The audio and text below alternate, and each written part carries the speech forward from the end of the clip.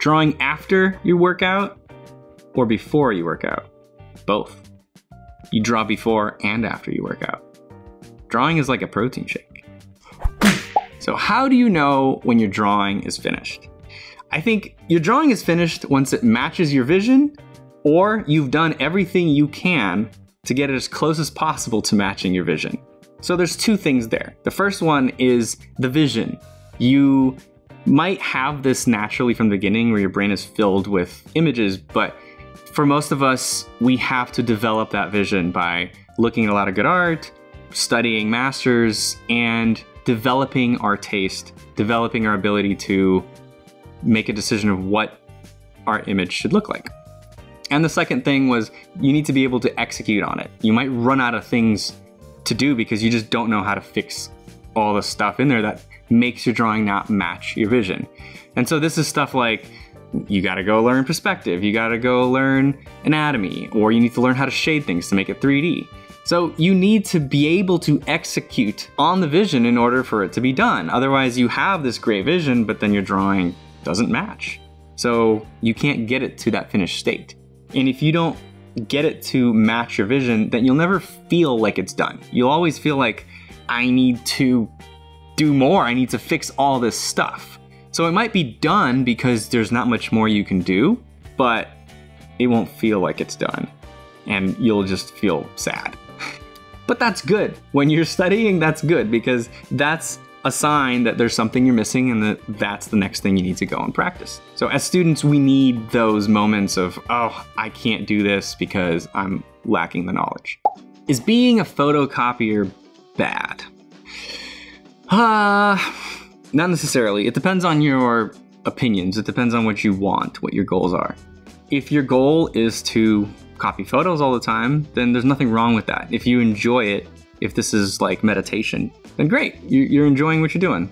But if your goal is to work on movies and video games, then yeah, it's bad because you probably won't get hired.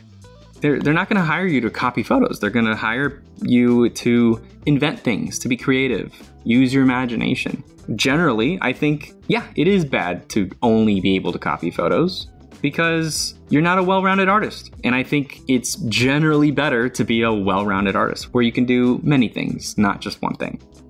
Where to start? My upcoming Drawing Fundamentals course. Pre-sale starts soon. In the meantime, the figure drawing course is also a good one to start with. Can I improve without drawing? Well, I don't know if that's a serious question, but I'm gonna pretend it is. The quick answer to that is yes. It's not what you were expecting. But I think, yes, you can improve without drawing, but it's not you're not gonna become a master. The reason I'm saying yes is because I think there's more to studying and becoming a better artist than just practicing and drawing. That's a huge part of it, probably the biggest part of it. But there are other factors, right? Like you could be a decent artist, but you're not getting enough sleep. You got a poor diet, and so you're just not being very creative. And you just don't have any motivation to even sit down and draw. The way to improve as an artist in that situation is not to draw more. The way to improve there is to improve your lifestyle.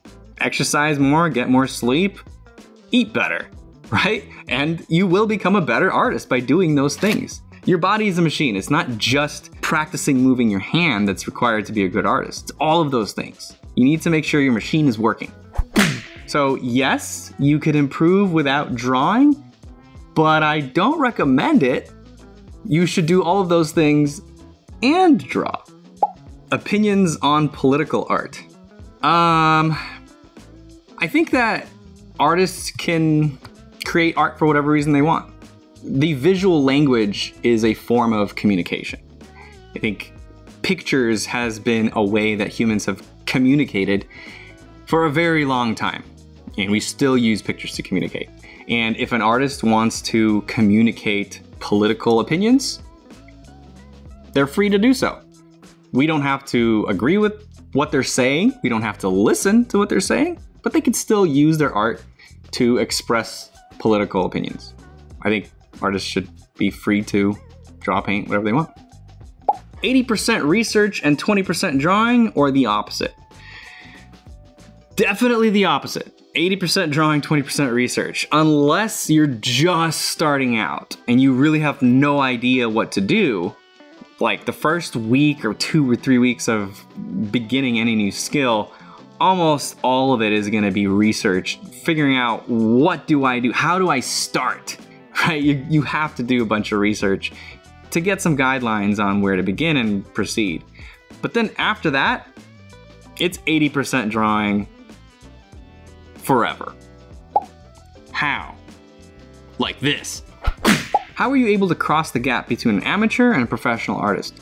I don't think that there is a sharp gap where there's an amateur and this is a professional. I think that there's a very blurry line that could last many, many years, and it did for me. I started dabbling in becoming a professional when I was a teenager. I would get commissions and I would get paid for them. And they weren't that good, like they're okay, but the person commissioning me knew I was a teenager and that I'm not, you know, they're not gonna expect a masterpiece, right? They were getting a really cheap portrait for something. So they got what they paid for.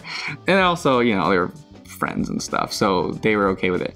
But I was dabbling in being a professional because that's really what it is, right? If you're getting paid for it, you're a professional. And I think that's how you have to do it. You have to start trying to become professional way before you feel like you're ready, because you'll never feel like you're ready. Like the only way to be ready to become a professional is to practice and be a professional for several years, and then you'll get the hang of it. It's gonna last a few years. There's no crossing it other than try to cross it. Just be like, will anybody pay me for this? Hey, you paid me for it. I'm now kind of a professional, but not full time because I'm mostly studying, right? And that's gonna last for a while. How? Like this. Okay, that's enough of that.